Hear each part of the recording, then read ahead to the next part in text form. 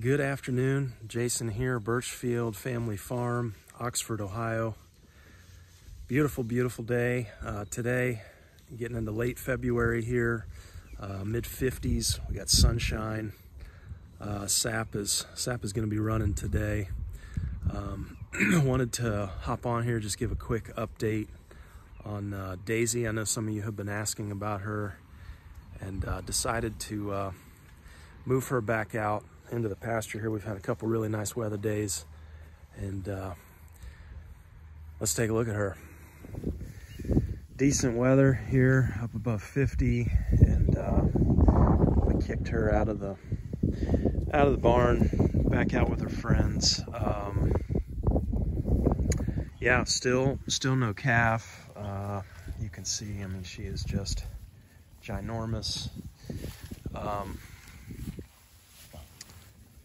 Little bit of discomfort there. You can hear the breath holding, but I'm not taking that as pushing, though she does look just really swollen, you know, pink back here, obviously continuing to get bigger. I think it's interesting when you look at her body shape, even laying down here, you can kind of see how we kind of come to a cone back here. Yeah, this has been hard. This has been tough. Been a travail here with her, for sure. We've been following closely here for what, maybe 2 weeks now.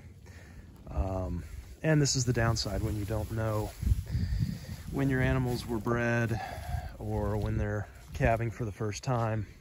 You know, you don't know when. So trying to monitor her real close here. Don't believe we're even to stage 1 labor yet, but hard to tell for sure. So just want to give everybody a little update here. Looks like good weather for maybe the next 24 to 48 hours. A little rain tomorrow, so we hopefully won't have to put her back up until you know, later in the week. If she would calve here sooner than later, maybe they can just stay out. We'll have to see here. But you can see, just look at her whole body position. Just uncomfortable for sure. You can tell that, but interesting. Just one other note too, we have noticed, well, this has been 3 or 4 days ago, some discharge mucus clear. We were told that was pretty normal as well. So not an indication of labor necessarily. We'll continue checking in. It's nice today though. A little bit of a break from the snow melt and the rain. Sunshine drying this mud up.